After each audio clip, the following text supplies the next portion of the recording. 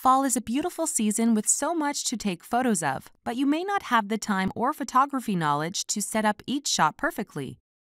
Here are 6 tips to fix some common issues with fall photos and make them look professional.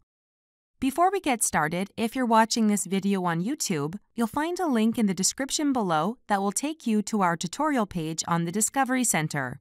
Here you can download a written copy of this tutorial to follow along. Let's get started.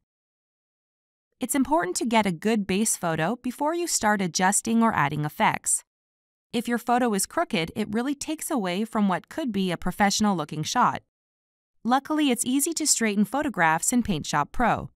Go to the toolbar on the left and select the Straighten tool. A straightening bar with end handles will pop up on the image.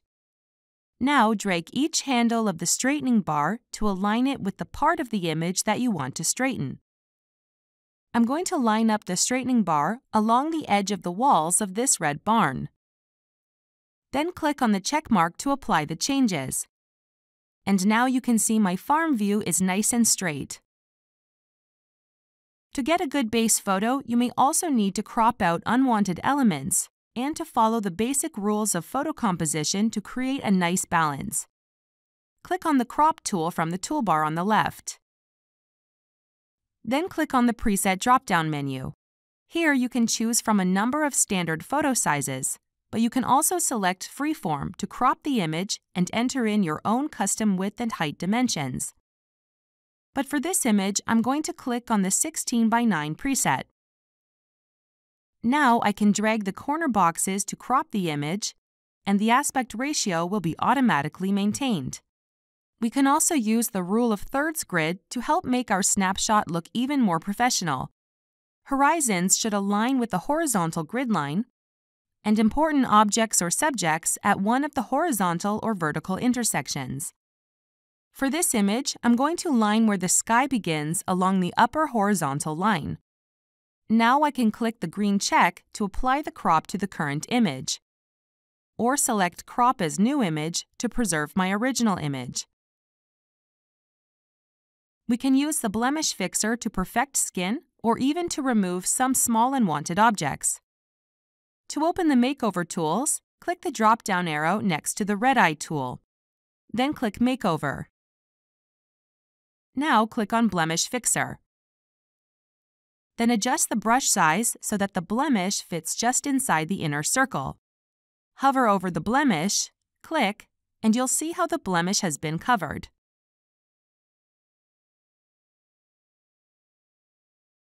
We can also use Magic Fill to remove larger objects.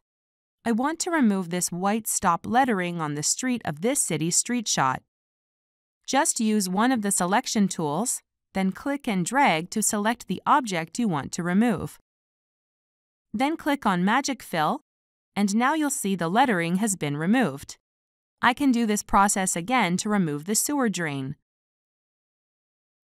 And now the snapshot looks nice and clean. Another common issue with fall photos is the lighting. If it's a rainy or cloudy day, your photos may end up looking too dark. First, click on Adjust, then click Smart Photo Fix, and this may be all you need. Now my city street shot looks brighter and clearer. Alternatively, for photos that are too dark like this one, you can click on Adjust, then Fill Flash, and adjust the settings to your liking. Or adjust brightness and contrast, fill light and clarity, and make adjustments to make your photo brighter and more cheerful looking.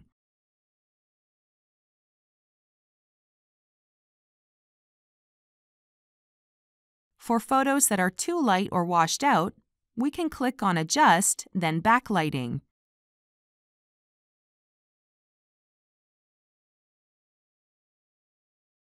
There are several ways to adjust color in PaintShop Pro, but these are the 2 most common and easy methods.